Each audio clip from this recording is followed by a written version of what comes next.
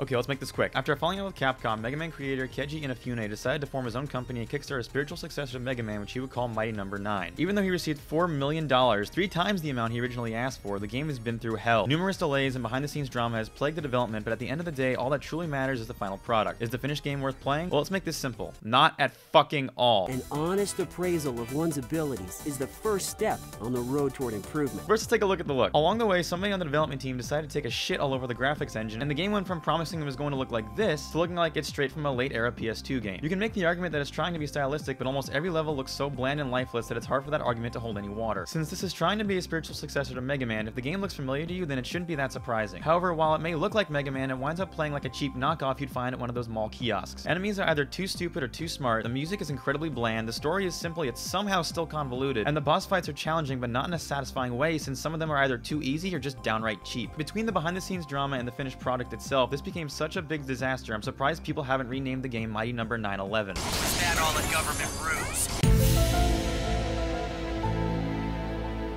Okay, maybe I'm being a little bit too harsh. The powers you get are varied and interesting, and at times it's fun to mess around with them. Although it's rare, there are a couple of times when you'll feel like you're playing a proper throwback to Mega Man, and all the Mighty Numbers have distinct personalities, although some personalities are definitely more tolerable than others. Time to meet the big bug zipper in the sky!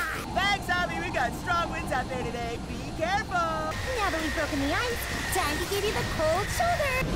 Tonight's forecast. A freeze is coming. Other than that, there is hardly anything positive to bring up. The game is boring. Just plain boring. Boring enemies, boring platforming, unnecessarily frustrating bosses, and just overall lazy or rushed art direction and programming have made this one of the biggest upsets in recent gaming history. Nothing about this game feels rewarding, and the only reason I continue to play it is because I felt obligated to. I like Mega Man and Inafune's work and really want to see this game succeed, but it's kind of like watching your daughter's dance recital. You know it's gonna suck, but you have to be there to seem supportive. If you had your name on the 4-hour-long credits, which show all 70,000 people who donated to the project, I am so sorry. Hopefully the internet has learned the lesson once and for all that you can't throw a bunch of your own money behind a project just because it holds some nostalgic value. Hi, I'm Tim Schafer, and 15 years ago, I started Double Fine Productions mostly because I wanted to make a game called Psychonauts. Now I'd like to make another one, and I need your help.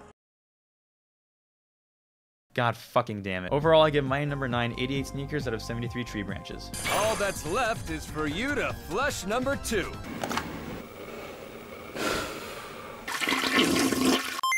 This is an automated YouTube messaging system. Please subscribe to the Game Boys. They are number 1. You love the Game Boys. Game Boys is life. You masturbate to the Game Boys. You